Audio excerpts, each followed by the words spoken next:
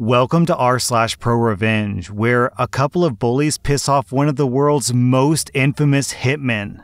Our next Reddit post is from Unshorn Deeger. This is a story that my grandfather liked to tell. I can't say if the story is true, but it does seem to fit the very old and cantankerous guy that I knew, who never, ever let go of a grudge. I mean, in the 1980s and 90s, he would sometimes go and yell at Democratic candidates for office because Woodrow Wilson had made him fight in World War I. The story actually starts with that, kind of. You see, Grandpa immigrated to the US early enough that the first election he could vote in, he voted for Teddy Roosevelt. Wilson won though, and then he ran for re-election under the slogan, "He kept us out of the war," which seemed like a good platform, so my grandfather voted for Wilson. A few months after that, Woodrow Wilson got us into the war, and a few months after that, my grandfather was in the trenches somewhere in France. He was so mad about that. When he was 104 years old and I was a kid, he was still so mad about that. He'd come to the US to get away from the Tsar, and now that douchebag Wilson drafted him to fight on the same side as the Tsar? My grandfather made regular donations to the NAACP because Woodrow Wilson was a racist and he hated Woodrow Wilson. Issues with the politics aside, the war itself was not a lot of fun. Grandpa came back with a lot fewer friends than when he'd left. The first thing he did after the war was to take all the medals and pins and ribbons and whatever else they'd given him and put it in a cardboard box. Then he took a dump in that box, lit the box on fire, and dropped the flaming box into the Gowanus Canal. So it wasn't really a bright point in his life. Also, he came back with a problem with authority in general. As he put it, "Someone tells you to go run in a machine gun, and you do it. Then you get cut up by barbed wire and a machine gun shoots you and kills half the people who listen to that idiot. Makes you think twice about doing what someone says. For the rest of your life, it makes you think twice about doing what someone says." Which, you know, fair enough. Only that attitude made it hard for Grandpa to hold down a job.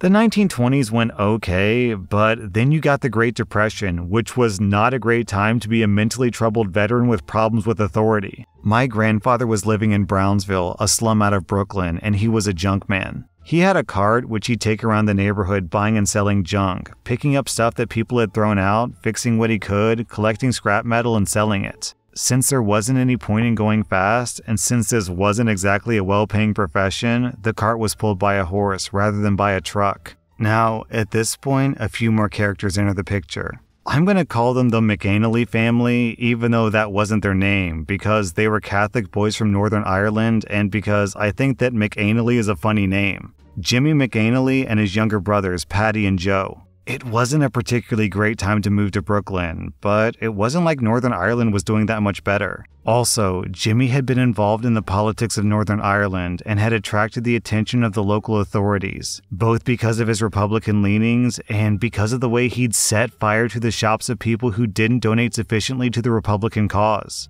And he'd also attracted some ire from the Republican side of the aisle as well because of the way he'd kept most of the donations that he'd collected on their behalf.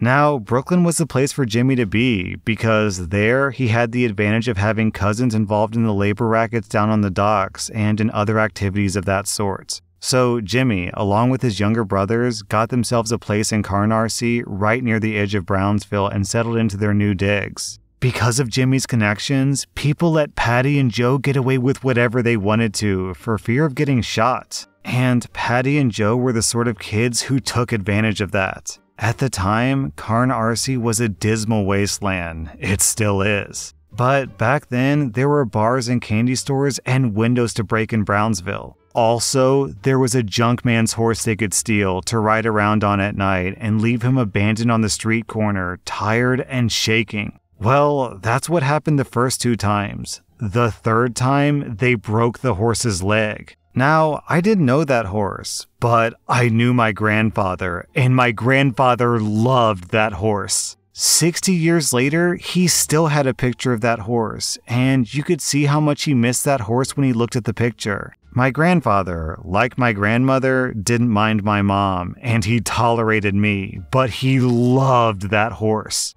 and my grandfather was the one who found him with a broken leg, and he was the one who had to put that horse out of his misery. My grandfather had an easier time talking about the Battle of Soissons than about having to kill his horse. I'm pretty sure that if it wasn't for my mom and grandma, he would have just gone after those kids and beaten them to death. Patty and Joe didn't even pretend that they weren't the ones who had stolen the horse. My grandpa heard them bragging about it, but my grandfather couldn't pretend. The Great Depression wasn't a great time for veterans with authority problems, but it was a worse time for widows and orphans, or folks whose father or husband was up in Sing Sing waiting to go to the electric chair. So, okay. He also couldn't replace the horse, at least not right away, but he could do some of the same job with a pushcart. And he could also keep an eye on the McAnalys and wait for an opportunity. That opportunity came when they were hanging out on a street corner and Mrs. Strauss walked by. Among my grandfather's many other grudges, my grandfather hated Mrs. Strauss. So he went over to Patty and Joe and started up a conversation. No hard feelings about the horse. Boys will be boys, right? Only, well, some people wouldn't understand. They weren't from the neighborhood. Like Mrs. Strauss there, who had moved uptown and lived in a nice apartment on the east side. You take something from her, why, she'd call the cops on you just like that. Which meant that my grandfather had just told the young McAnalys to not do something, which meant that they were going to do it. The next time that Mrs. Strauss came down to Brownsville to visit her family there, Patty and Joe jumped her, knocked her down, and took her jewelry, which was expensive jewelry that her son had bought for her. Now, the reason that my grandfather had a grudge against Mrs. Strauss was the way she came down with a nice dress, fancy jewelry, and acted like she was better than everyone else. But the only reason that she had all that was because her son, Harry Strauss, gave it to her. And why should she put on airs considering what her son was doing? Her son, Harry Strauss, aka Pep Strauss, aka Pittsburgh Phil, was probably the most prolific hitman in American history. Working under the orders of Lepke Buchalter and Albert Anastasia, Strauss was the top assassin in Murder, Inc. And he probably killed somewhere between 100 and 500 people. And those young rapscallions, Patty and Joe McAnally, had just knocked down his mother and stolen the jewelry that he'd given her. My grandfather wasn't there when Patty and Joe brought the jewelry to their brother so that he could hawk it for them. But it seems that he didn't entirely approve of what they'd done once he figured out what they'd done. Shitting themselves mightily, the whole McAnally clan fucked right off back to Londonderry, not even stopping to go back home. Which meant that when a well-meaning passerby, my grandfather, happened to take all the stuff they'd left behind, he found enough money in their house that he could afford to replace his horse, plus a little extra besides. That's where my grandfather's story ends. I'm sure the McAnalys were all fine, that both the IRA and the British probably would have let bygones be bygones. And when World War II rolled around, young men of Patty and Joe's age had all sorts of exciting opportunities both at home and abroad. But they didn't show up again in Brownsville, and I hope they learned a valuable lesson about stealing a guy's horse and then making him kill it. Okay, so I'm looking up this Harry Strauss guy, nicknamed Pittsburgh Phil, and indeed, he was a prolific contract killer for Murder Incorporated in the 1930s. I feel like calling your organization Murder Incorporated is kind of asking for the cops to come after you, but that's a separate point entirely. He reportedly killed over 100 men using a variety of methods including shooting, stabbing with ice picks, drowning, live burial, and strangulation. He never carried a weapon in case local cops picked him up, and he would scout his murder spot for any tool that would do the job. Wow, okay. What is Murder, Inc.? It was an organized crime group that was active from World War I to II. It acted as an enforcement arm of the Italian-American Mafia and the Jewish mob. Our next Reddit post is from Rusty Bathtub. This is the story of how I used Pavlovian conditioning to train my formerly obnoxious roommate to behave like a responsible adult. So the three of us are nurses, and we all live in this company-provided apartment. Each of us has his own room, which is joined by the common area that doubles as a kitchen and dining area. But the walls are paper thin and don't provide enough soundproofing. So if someone were to say, have loud conversations in the common area during the late hours of the night, it would resonate through all the adjacent rooms. But if you were in your own room talking to someone, it wouldn't be heard outside. Basically, any sound that you make in the common room could be heard in all the other rooms. Now, this isn't a problem during the day, but at night, when everyone is asleep, our one obnoxious roommate always decides to have his Facebook video calls on the common room using his phone, waking everyone up with his loud conversations. And since we're roommates, we have to work in shifts, with me and the second roommate working on 12-hour shifts from 8 a.m. to 8 p.m., while the third obnoxious roommate works from 8 p.m. to 8 a.m. So, as a result, the third roommate tends to be awake while we're asleep.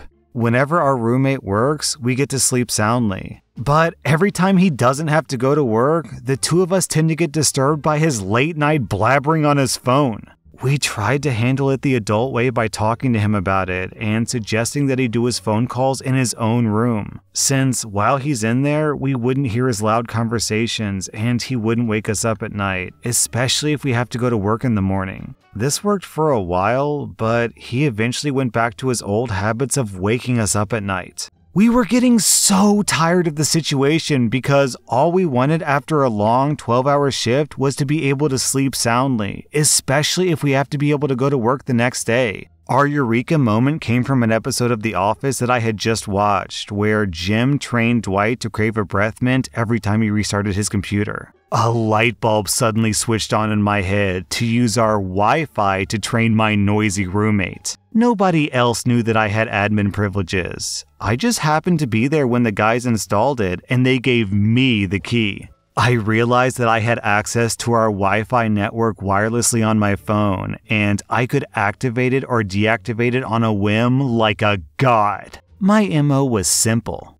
Every time I got woken up by my noisy roommate taking his internet calls in the common room, I would turn off the Wi-Fi to the entire house and then just wait until he goes back into his room before turning it back on again. The training took months and countless late nights. After getting woken up at night by that roommate, I would wait for an opportune time, usually while he's in deep, loud conversation with someone, and then turn off the Wi-Fi. Then I would wait for him to get annoyed and curse our service provider until he finally gives up and goes to his room. That was the cue for me turning the Wi-Fi back on. The loud late-night calls in the common room became less and less frequent until he no longer took them in the common room at all. This translated into peaceful, silent nights for me and my other roommate. My method was so effective that he actually thought that there was a problem with his phone. Sometime later, he wanted to show me a video of something on his phone, but he said that I had to come to his room for him to show it to me since there was a problem with it and it wouldn't work in the common room. I was grinning like a devil the whole time. Our next Reddit post is from No Sprog for Me. My friend inherited his parents' house a few years back, and he's been slowly renovating it. The house is nothing special, and it's not in the best area, but hey, it's his. No banks, no mortgage. It also happens to be next door to a restaurant. This restaurant has been a neighborhood fixture for decades, but has slowly declined with the neighborhood. Cue the old owners walking away and selling it to a real sleazeball. The new owner wants to buy my friend's house to demo it so we can expand the restaurant's parking lot. Instead of offering a fair price, sleazeball tries to lowball my friend, assuming that he doesn't know the property's potential value. Sleazeball gets offended when my friend counters with fair market value and begins to bully him with passive-aggressive BS. Delivery trucks blocking his sidewalk, new super bright security lights that shine into his house, etc. On top of that, Sleazeball is openly racist, and he refers to my friend as all sorts of slurs. Sleazeball even tried to turn the neighbors against my friend by telling him that he's a drunk, has anger issues, etc. All the while, Sleazeball is doing major renovations and expansions to his restaurant, The Revenge. My friend does contracting work for the city, and he's on a first-name basis with the local boards. It turns out that Sleazeball didn't file for the proper permits. After an anonymous report to the inspectors, Sleazeball is ordered to demolish the new expansion. You'd think that'd be it, but oh no. Sleazeball's restaurant hasn't been properly inspected for years, and the city orders further inspections. Another anonymous report stated the restaurant was unsanitary. No surprise, it fails the health and safety inspection and is condemned as structurally deficient. Between the fines, repair costs, and loss of business, the owner files for bankruptcy and the old restaurant is demolished. Down in the comments, I Make Sawdust says exactly what I was thinking. I hope your friend put in a lowball bid for the Sleazeball's property at the bankruptcy auction. That was rSlash_Prorevenge, and if you like this content, check out my second channel by clicking the link in the description. Also, check out my podcast where I publish the exact same episodes.